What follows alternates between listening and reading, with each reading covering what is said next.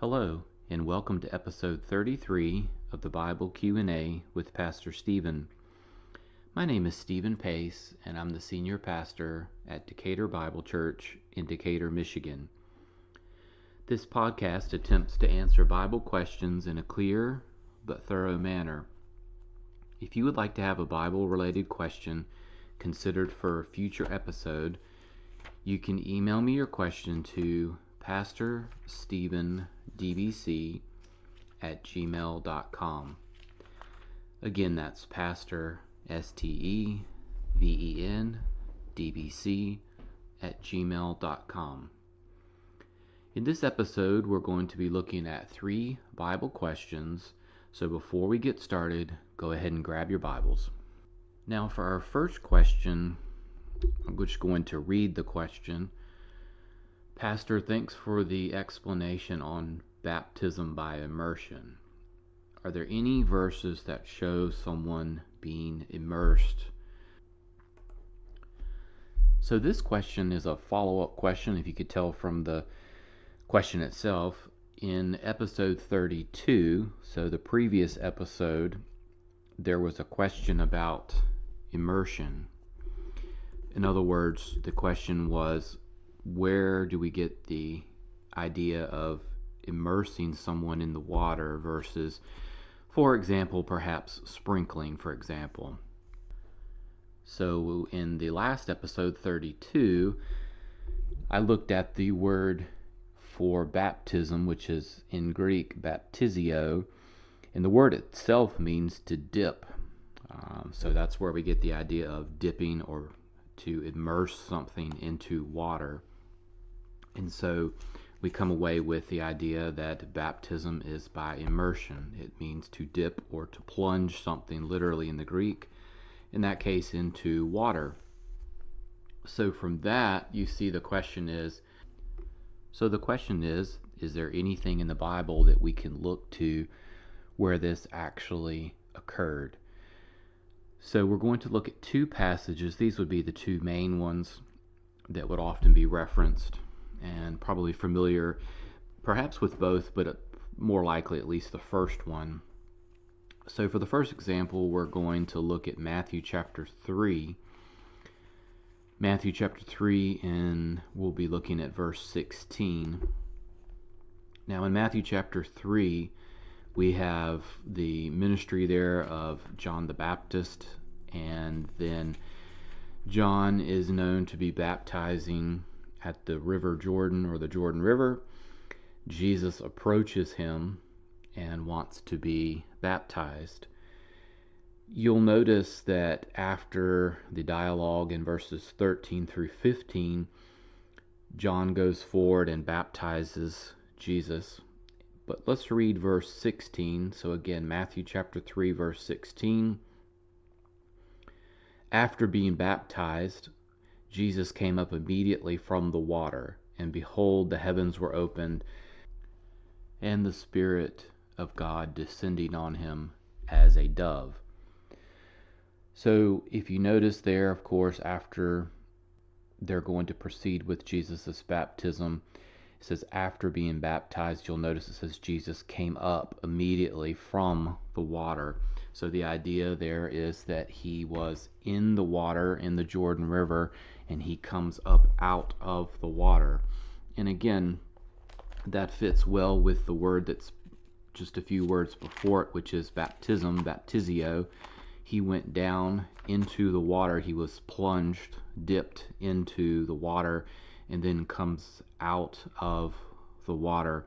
And in most of the English translations, we have the same thing. You can, for instance, it's almost essentially the same. In the New King James, it says, when he had been baptized, Jesus came up immediately from the water. So again, you still have the same idea of being immersed into something, dipped, or to plunge something. I like the idea of dipping because if you look back at the original question in episode 32, that's actually where the origin of the question was. We had a baptism at church recently, and the individual was dipped into the water, And so that was where the question actually originates from. And we see that there as well, this idea of dipping into the water. But let's look at another location, and it's in the book of Acts, Acts chapter 8 and verses 38 through 39. So again, Acts 8, 38 through 39. Now this one is what we think of in regards to the Ethiopian that Philip encounters. The Ethiopian had been reading from the prophet Isaiah. You see that in verses 32 through 33. And he asked Philip in verse 34 to help him to understand what the prophet was saying.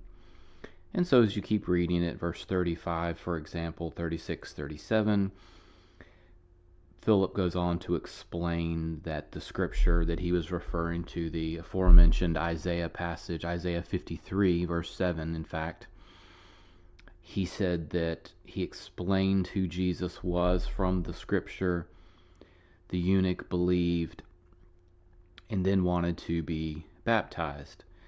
And Philip gives him the condition, you might say, verse 37, where he needs to first make sure he's believed in the Lord Jesus Christ. After affirming that, the chariot stops. You'll notice in verse 38. So we're going to pick up there in verse 38. So the eunuch has trusted in Christ based on his hearing and understanding of what the prophet Isaiah had said. So let's pick up in verse 38. And he ordered the chariot to stop. So that's the eunuch. They both went down into the water, Philip as well as the eunuch, and he baptized him. Verse 39, when they came up out of the water, the Spirit of the Lord snatched Philip away, and the eunuch no longer saw him, but went on his way rejoicing.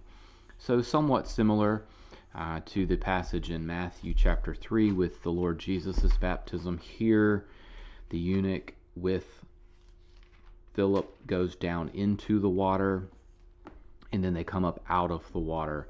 So again, you have this same idea of they're going into the water, coming up out of it, and you see that as well.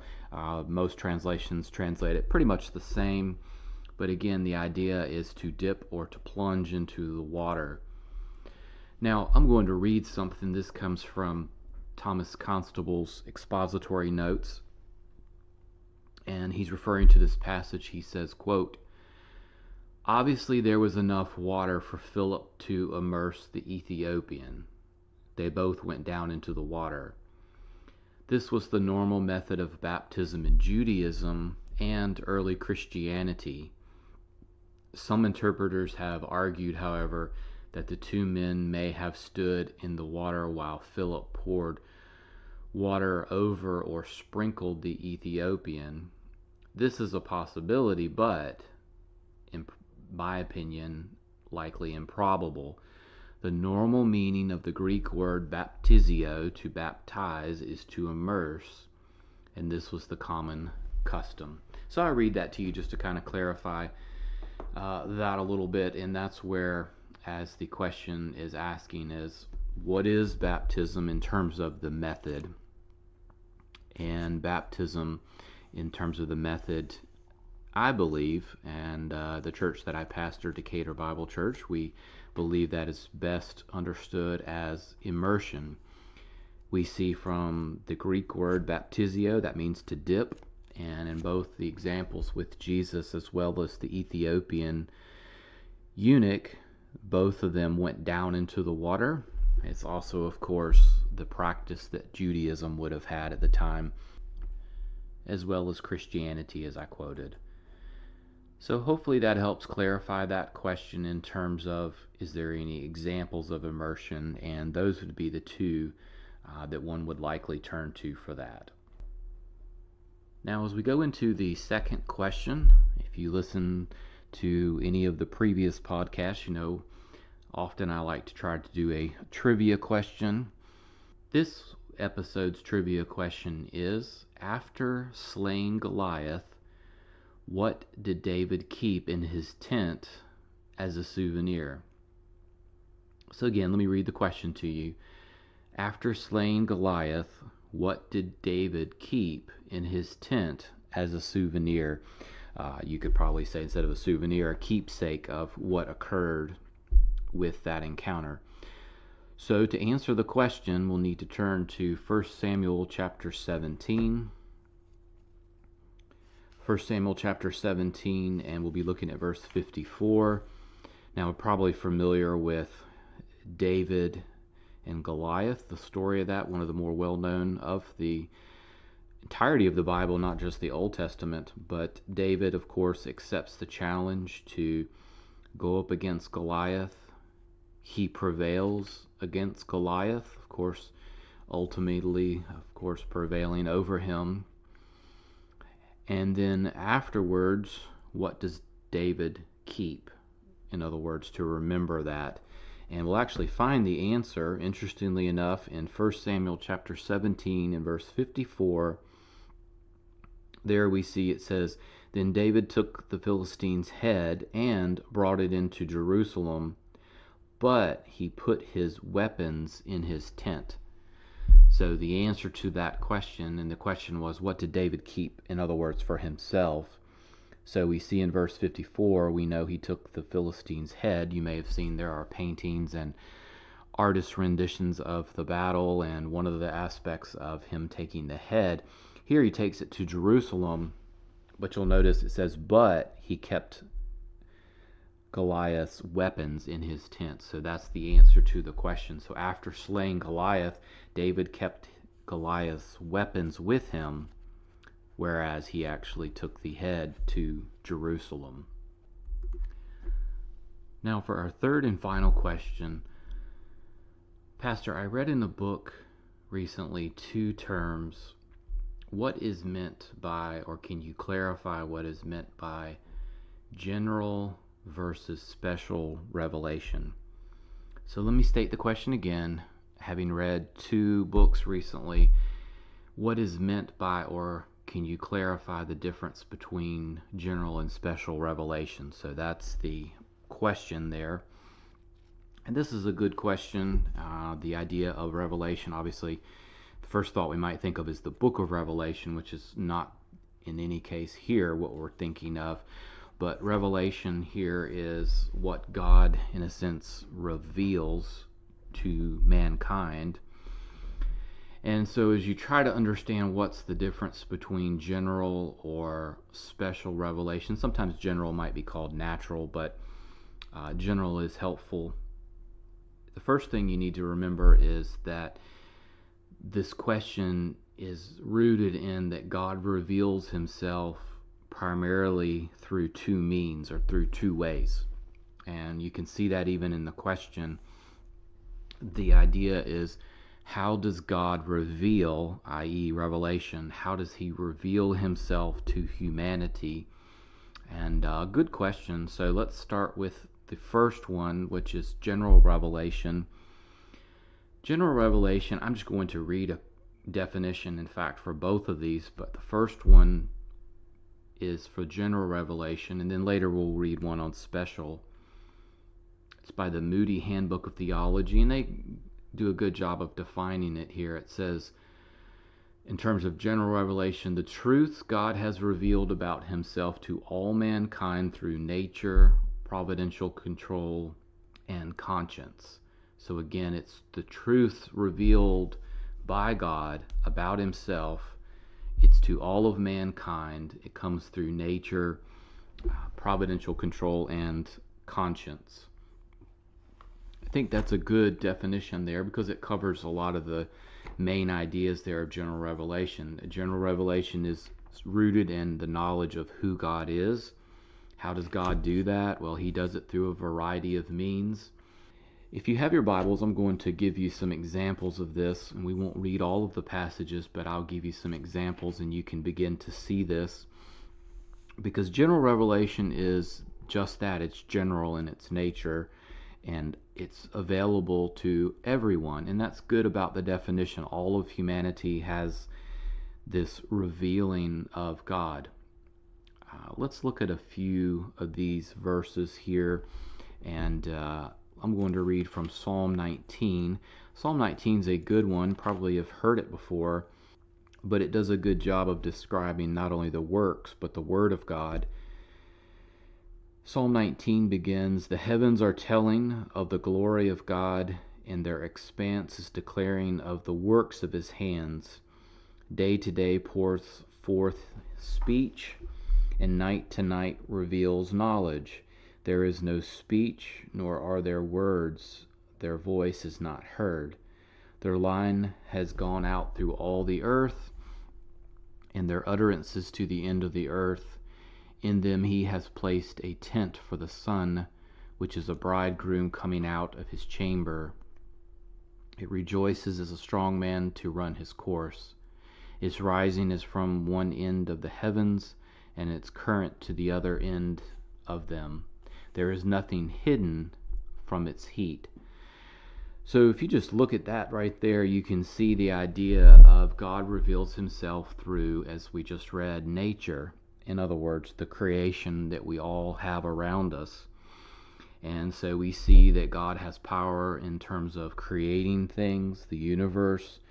I like this particular one that David describes here because it describes that creation tells of God's glory and how things work in creation. So when you think of general revelation, God reveals himself through nature, through creation.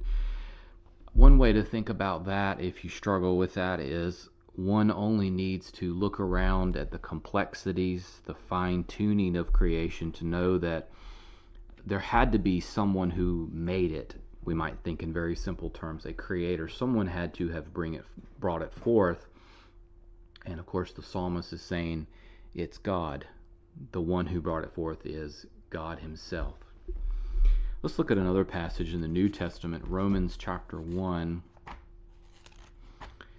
Romans chapter 1, because this one, and we won't read all of these verses, but I would encourage you to read Romans chapter 1, verses 18 through 32, because you can see throughout here, Paul's dealing largely here with unbelief and the consequences on humanity for unbelief, but through this you can see where God has revealed himself, and man is not without knowledge. In other words, he's not without evidence that there is a creator. Now obviously he may not understand who that is, he may not know, but there's at least a general knowledge that there is a God. I'm going to read just the first few verses of Romans chapter 1, verse 18, beginning there. "For the wrath of God is revealed from heaven against all ungodliness and unrighteousness of men, who suppress the truth in unrighteousness, because that which is known about God is evident within them, for God made it evident to them." Notice verse 20. "For since the creation of the world, his invisible attributes, his eternal power and divine nature, have been clearly seen, being understood through what has been made, so that they are without excuse." So again, I would encourage you, if you're interested, read verses 18 through 32, and you can see very clearly that God has revealed himself enough to humanity, would be Paul's main point there, that they're not without knowledge, because there is a creator and he's revealed himself. There's a few other ones you could look at. Acts 14 verse 17 speaks about how he has providential control over nature. Again, that's Acts 14 verse 17. One other one, which is seems out of place perhaps, but in Matthew chapter 5, it relates to his goodness. And Matthew records the Sermon on the Mount in Matthew chapter 5. In verse 45, though, what we see is that it says, "So that you may be the sons of your Father who is in heaven, for he causes his sun to rise on the evil and the good, and sends rain on the righteous and unrighteous." The idea is that God even gives his goodness. In those cases, in that case, you see two contrasted extremes. You see between sending rain, but the rain goes on whom? Well, not just the righteous, but the unrighteous. And the sun rises on not just the good, but on the evil. The idea is that God has revealed his goodness to both meaning the righteous and unrighteous, the evil and the good. So basically what we would come away with is that general revelation is just that, it's general. It's revealed to everyone, all of mankind. And I like to think of it as it should trigger, at least in the thinking of humans, that the creation is so glorious, it's so fine-tuned, it's with so much precision, and is so unique that clearly someone made it. Alas, who made it? And as the psalmist says, God. And so God reveals himself in a general way. Now the second part of the question is, what is special revelation? So I'll read from Moody's Handbook of Theology on this, and it says, the divine revealing of truth through Jesus Christ and through the Scriptures. So again, special revelation is just that. It's unique, it's special, it's not general, but rather it reveals truth. This way, though, through whom? It's, in other words, what's the means of revealing truth? It's Jesus Christ, but also through the Scriptures. A couple of things you can think about with this is God reveals through what we would think of as direct communication. That's Acts 22, verses 17 through 21. So you could look there for the idea of what we would think of as directly communicating to unique individuals and unique situations. Acts 22, verses 17 through 21. Sometimes, of course, that is visions and dreams. We are going through the book of Daniel on Sunday mornings, and that would be an idea there as well in the book of Daniel. We know that Jesus, of course, came to reveal God, the Logos, as he's called, the Word of God, in John chapter 1, but in John chapter 1 and verse 14 it says the Word became flesh. And one of Jesus' purposes, of course, was to reveal God to us. I like to think of it as a way, in ways we could, at least to some degree, comprehend. So special revelation is the idea of just that, God revealing certain truth, and the truth is revealed to and through the Scriptures and through Jesus Christ. And in terms of the Scriptures themselves, you could look at, for example, John chapter 21 in verse 25. So again, the answer to the question would be general revelation is just that, it's general to all mankind, whereas special revelation is unique and its purpose is to reveal truth, but the means by which the truth comes is through Jesus Christ and the Scriptures. And of course, the idea of special revelation we have in the Word of God. Well, hopefully that clarifies that question there. Well, this also concludes today's episode. Thank you for tuning in. I hope you'll tune in next time. Until then, God bless.